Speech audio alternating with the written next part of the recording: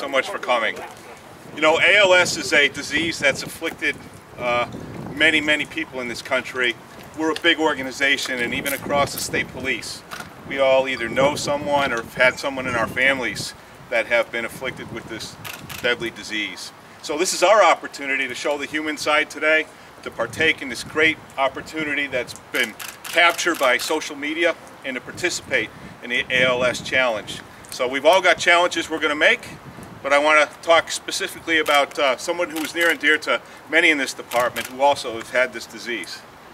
I was the former detail leader for Governor Cellucci, who was afflicted with ALS, and it was his last campaign to raise some money in awareness for this disease and try and eradicate it. So if you care to give to the Cellucci ALS Championship Fund, that'd be very much appreciated too.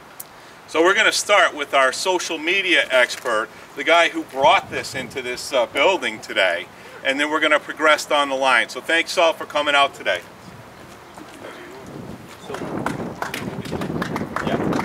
Wait till the challenge is over. Okay. Good.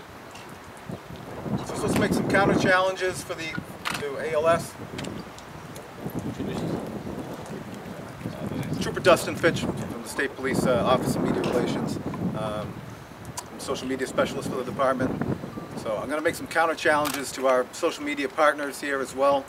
I'd like to start with Sergeant Matt Simons from Newburyport PD, Officer Derek Licata from Methuen PD, Officer Rob Quirk from Canton PD. They're all our social media counterparts. And one last I'd like to throw out is Trooper Ben from Kansas Highway Patrol. He's big on social media just like we are here, so let it begin. Ready, Dustin? All set. Go ahead, son.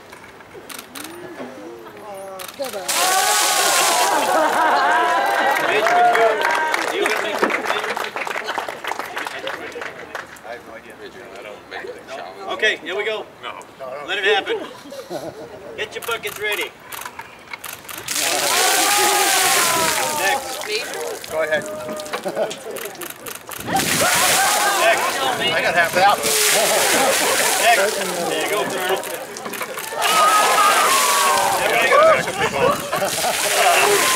Oh, that's cold already.